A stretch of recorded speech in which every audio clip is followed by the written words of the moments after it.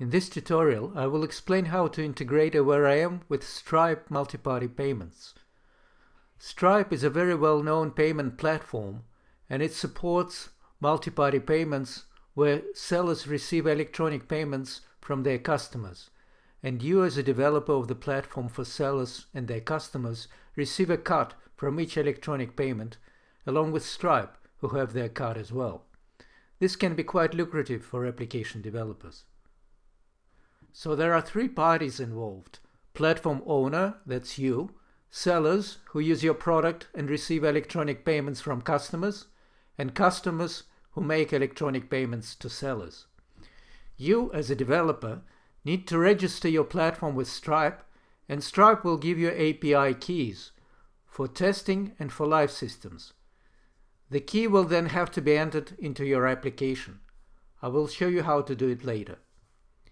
Before sellers can receive payments from customers, they need to electronically create an account with Stripe and answer a number of online questions. This process is called onboarding. Your AwareIM application needs to facilitate this process, and I will show you how to do this later. Finally, your AwareIM application has to allow customers of the sellers to make electronic payments for the goods and services they provide. You can read more about Stripe platform here. So let me go through each of the steps that you as application developer need to do to support Stripe multi-party payments. Let's enable Stripe payments for the sales portal sample application. This application comes with AwareIM, and it allows a particular company, represented by the sales manager and members of the sales team, to track orders for products issued to their customers. A product is represented by the product object, an order is represented by the product order object, which consists of line items, the line item object. Customers are represented by the custom object. So now I will show a modified application where I have added support to allow customers to make payments for the orders online. The Stripe integration feature is implemented in AwareIM as a number of plugins which you need to purchase, and then AwareSoft will give you a number of required jar files. So the first thing we need to do in the application is to allow the company to perform Stripe onboarding. Before onboarding can be done, a seller's account needs to be created with Stripe. For this, you need to define a special process implemented as an AwareIM plugin. So this process is called here Stripe Create Account Plugin. And the fully qualified name of the implementation component must be this. This process must take one parameter object. Here it is called Stripe param, but it can have any name, as long as all the attributes of this object have predefined names and are of predefined types. This object can be non-persistent. Let's have a look at it.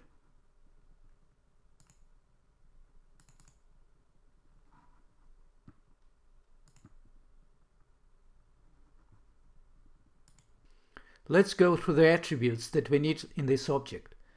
Note that the names and types of the attributes must be exactly as defined here. The first one is account ID. Once the account is created, the ID of the account will be stored in this attribute. We will need this ID when we make the payments, so I prefer to save the result in the system settings object in an attribute called Stripe account ID. This attribute can have any name. Account type. This can be standard or express. Please refer to the Stripe documentation for details. Amount attribute name. Let's skip this one because it's only needed for payments. Same with application fee amount. Now, company address, company email address, company name, and company phone. These identify the details of the company, And you can, if you know this information, you can initialize these attributes with the specific values, and then they will be pre-populated for Stripe or onboarding. The sales portal sample application does not store these attributes, so we will not use them. We will not initialize them. Currency, this attribute is also required for payments only. Error message, this stores any errors that the plugins generate, so we will need to check for the error message and display the error. Payment name also required for payments, and Stripe API key, this is where you specify the key that Stripe must have given to you. Now we need a process that performs the onboarding. Here it is. So the first line just confirms with the user, and if the user hasn't confirmed, then the process is ended. The next line creates an instance of the Stripe param object that I was talking about and initializes it from the Stripe account ID attribute of the system settings object. If the ID has not been stored in the system setting object already, then the account will be created by this next line here, and the results will be stored in system settings. The next line here is very important. It uses a special Where I Am plugin that does all the housekeeping for the onboarding and then redirects to the URL that performs onboarding in a separate browser window. When the user completes onboarding or cancels, the new window will be automatically closed and the process will continue running this line here, which either displays an error message or a success message. The final step is to add this process to the application menu.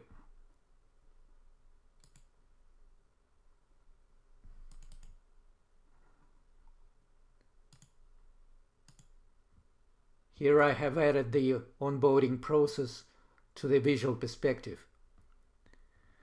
Let's see how this works.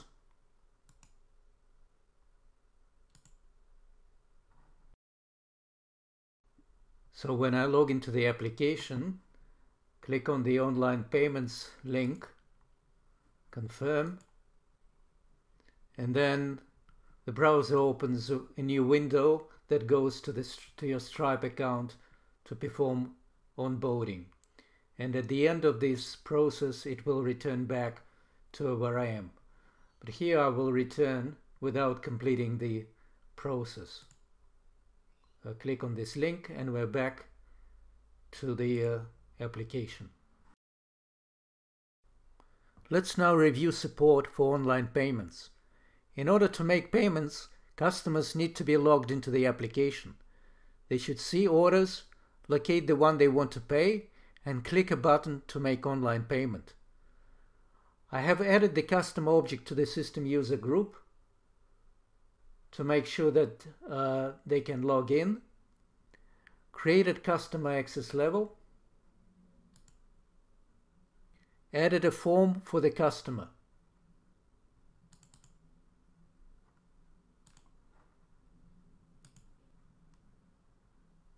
I have also added a query to manage customers.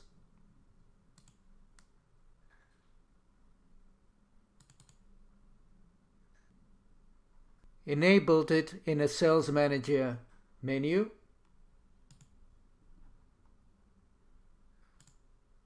Added a flag to the product order object to indicate whether it has been paid.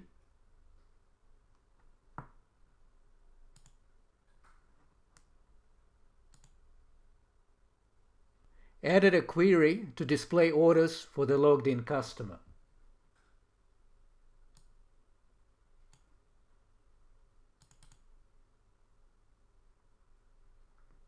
And then I have added a visual perspective for customers.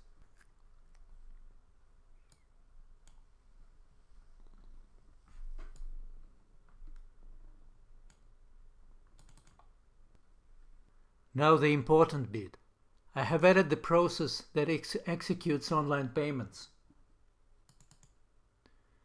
This process takes product order as input.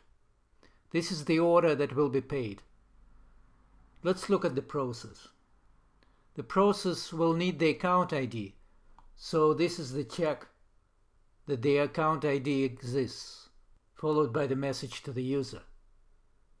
The next line creates an instance of the Stripe param object, initializing attributes relevant to payments. Let's look at these attributes again. The amount attribute name attribute indicates the name of the attribute in the order object that stores total amount of the order.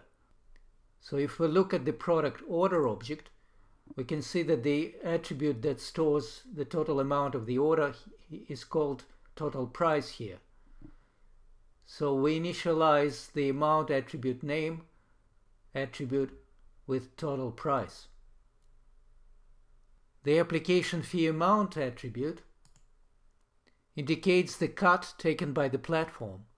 It can either be specified in cents, for example 1 to 3 is $1.23, or in percentages if you add the percent symbol, for example 2%, like here. The currency attribute identifies the currency of the payment. The payment name attribute describes the payment, and this description will be shown to the customer. So some attributes may be initialized from the initial values, others need to be provided when the parameter object is created. By the way, you don't have to use the same parameter object for payments. You can use a different one, but it must have attributes that I have mentioned defined. Going back to our process now. So here we initialize Stripe parameter object with the account ID and the payment name, and all other attributes will be initialized by default. The next line uses another ORM plugin to perform some housekeeping for Stripe payments, and then redirects to the Stripe checkout page where the user can make a payment. Just like with onboarding, the page will appear in the new window. Once payment is completed or the user cancels, the process will continue and either display an error message or mark the order as paid. The final step is to add an operation for each order to invoke the payment process, provided that the order has not been paid already. This is done in the query that customers can see, and we can see the operation with record here called pay online with the applicability condition and the process to be started. Let's see now how this works. So now I'm logged in as customer and I can see my orders. I can see that nothing has been paid here, so I select an order and click Pay Online.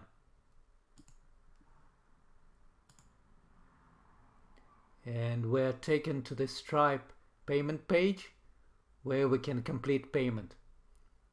Here I will just return back.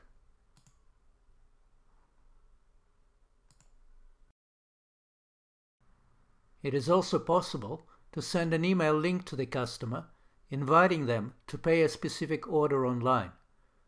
Once they click on the link, they will be logged into the application and the process to pay online will automatically start. Although this functionality is not enabled in the Sales Portal application, the building blocks are there. And these blocks are the document template that represents an email that will be sent to the customer, and the actual notification representing this email. All the magic happens in the document template. Let's have a look at the HTML code of the document template. This is where the link is generated. It logs in where I am as a custom object with a specified ID, and then it executes the first command here that starts our process to make online payments. Note that the product order object is in context here and can be used.